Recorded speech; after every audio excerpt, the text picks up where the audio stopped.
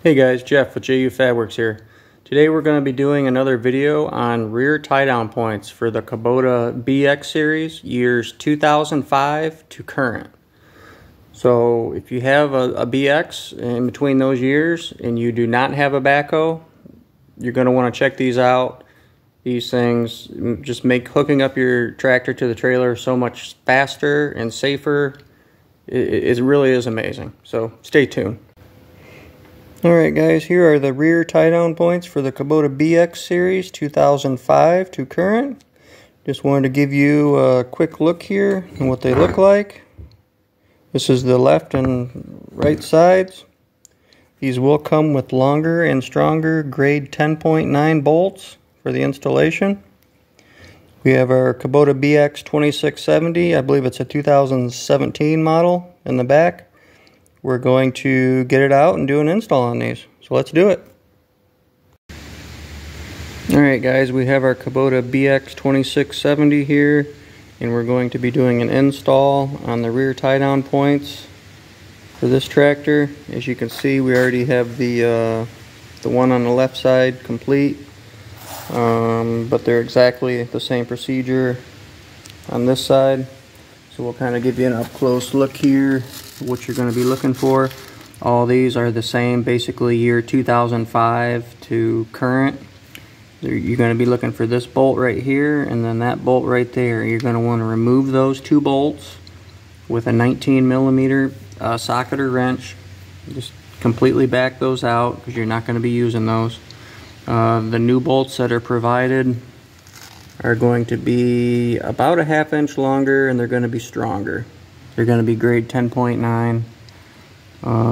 Give you a look here. On the back side, as you can see, the nuts are actually welded on from the back side, so that's nice. You don't have to worry about holding them with a wrench or anything while you're backing out the bolts. And as you can see, there's not a whole lot of room right here in between the frame and the tires, the rear tires. So, you know, depending on what tools you're using, you might want to remove the tires to make it easier. We're just going to be using, you know, a ratchet, so it's going to be perfectly fine. We'll give you a quick look here at basically the tools we're going to be using. These flex heads ratchets, if you have one of these are going to, you know, work out a lot nicer in our situation here. Along with a ratchet wrench is going to work nice. And we have a torque wrench. We're going to want to torque the bolts to 100 foot-pounds when we're done. And that's about it, guys. We'll give you a quick visual here. We'll grab this and kind of just hold it up there. So basically it's going to go on there just like that. So, all right, let's get started. Alright guys, so start, we're going to use a 19mm socket. We're going to remove these back bolts, these two back bolts. Just go ahead and get them out as far as you can.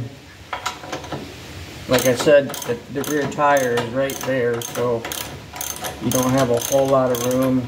Just back them out as far as you can with the ratchet.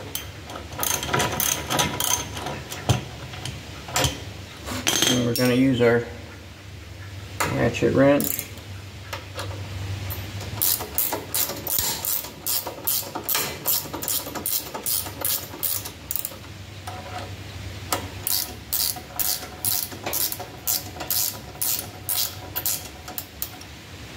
Should be able to get them by hand now.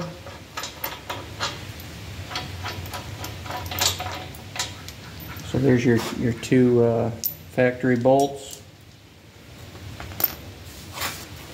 And we'll grab our tie-down point here. Now the new bolts you're going to use a 22mm socket.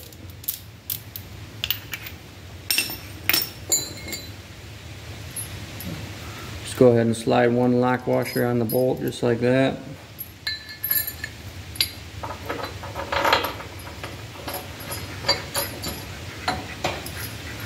You just go ahead and thread them in by hand to start. Make sure you're not cross-threading it or anything.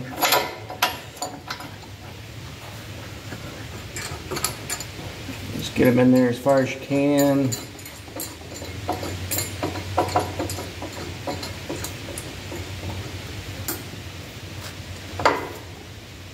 And this is where these flex heads are really nice for this job.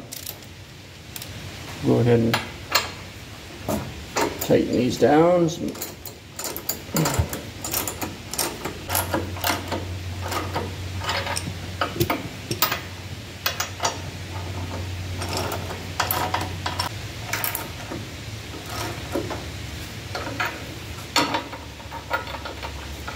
Basically just get them snug here. And we're going to torque these to 100 foot-pounds. And I don't know if you guys can see this or not, but right where 100 is right there, right where the 0 lines up, we're exactly at 100 foot-pounds. This is just your standard half-inch drive torque wrench. Alright. Socket in there. Basically, you're just gonna wait for the wrench to give way, or it's gonna make a little click sound.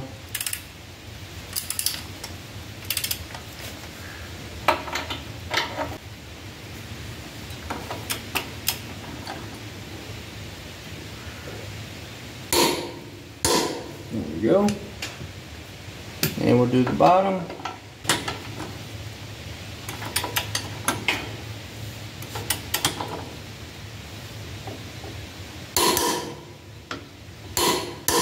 There we go.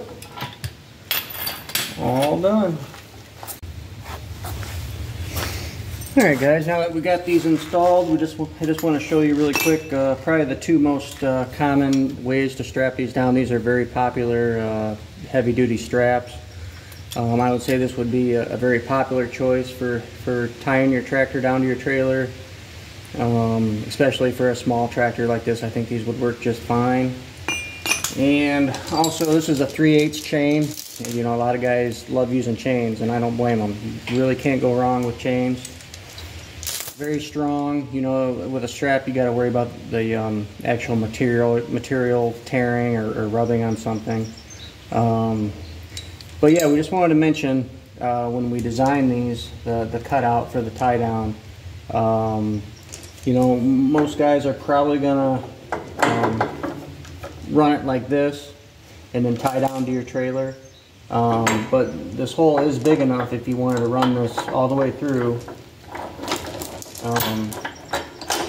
and then come back to your trailer, or you can, you know, hook it to the chain like this and then go back to your trailer.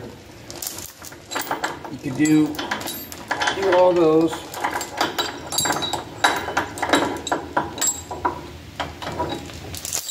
And also with the J hook here on your strap, you can run it like this, or if you wanted to, you can run it all the way through, you know, and then you know, go back to your trailer or whatever. But we just wanted to mention that we made this cutout large enough so you can go all the way through if you chose to.